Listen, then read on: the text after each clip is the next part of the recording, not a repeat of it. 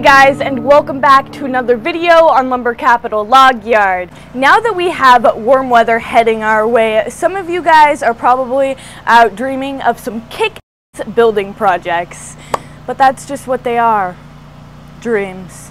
The goal of today's video is to turn those dreams from something that's just floating around in your head into something of an actual plan. Without further ado, let's get into this video.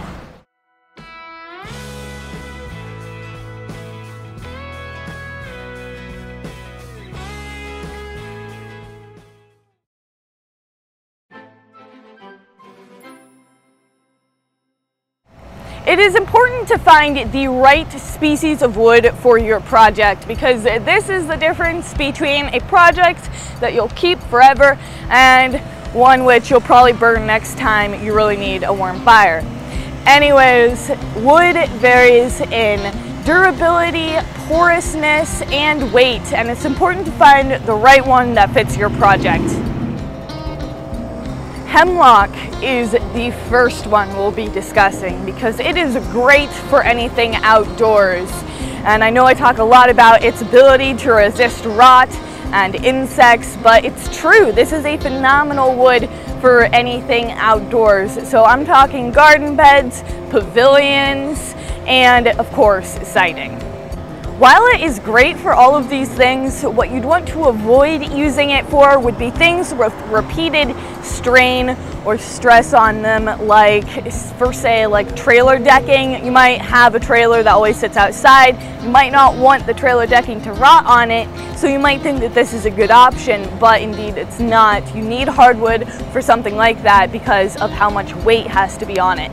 Another option that you might want to consider is pine. While pine is very similar to hemlock in the fact that they are both firs, they are very different in the fact that they have completely different qualities about them.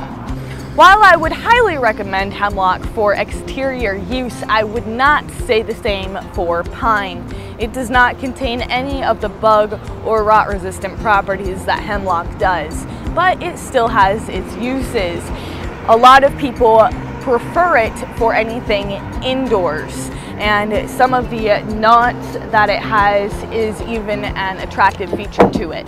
Pine is light and easy to work with. It's also very easy to stain. It's probably one of the easier woods to stain, and because of this, it's just another reason why it's great for indoors. Another option is red oak. Red oak is completely different from the previous two that we've talked about. The main pro to red oak, I think, is the durability, and it's not as expensive as your white oak.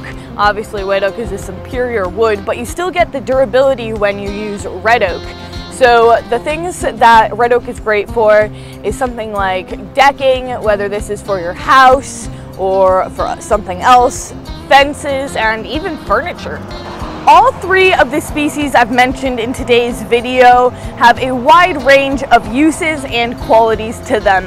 Between the three, you should be able to find the right one that suits you for your project. Anyways, the good news is that we stock all of these here at Lumber Capital Log Yard, and for the same price. How can we do it for the same price? Well, right now, certain types of wood are down and certain ones are up, and in the end, it all just kind of evens out. So right now we have the ability to do so. This might not be a forever thing. Actually, the prices for the different species of wood do change depending on circumstances outside us.